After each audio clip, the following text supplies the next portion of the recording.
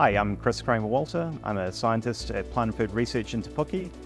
My background was originally in forest ecology. I trained at Waikato University, and I started with plant and food research as a plant physiologist 7 years ago.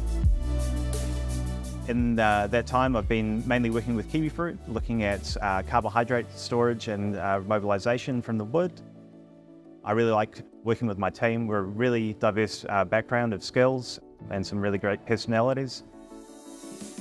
I love being back in Te Puke. I was born here and grew up around the area, and it's a great way for me to contribute back to the region. We've got really close relations with the kiwifruit industry to help them solve some of their pressing issues.